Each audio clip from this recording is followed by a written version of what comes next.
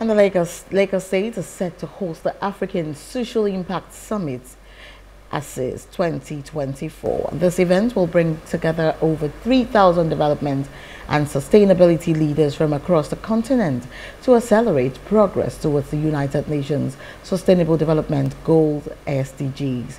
Commissioner for Commerce, Trade and Investment for Lashade Ambrose Medebem would disclose these during a press conference on the ASIS held at Alausa Ikeja. Ambrose Medebem noted that ASIS will serve as a global platform for effective collaboration and alignment by critical players in Africa's social development sector. An investors roundtable on the 24th of July, which will be hosted by the Lagos State Government, the host partner, also at the Grand Ballroom Eco Hotels.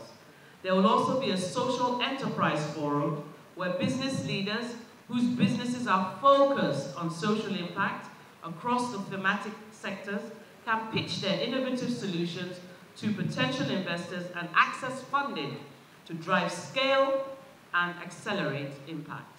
Speaking earlier, the Chief Executive Officer, Sterling One Foundation and convener ASIS, Olakpeju Ibekwe, indicated that the summit has attracted interest from over 8,000 development and sustainability leaders from across 66 countries since its launch in 2022. We are very proud to stand between these two very critical partners to convene this strategic, high-level, groundbreaking, and regionally inclusive development convening for the impact ecosystem across our dear continent, Africa.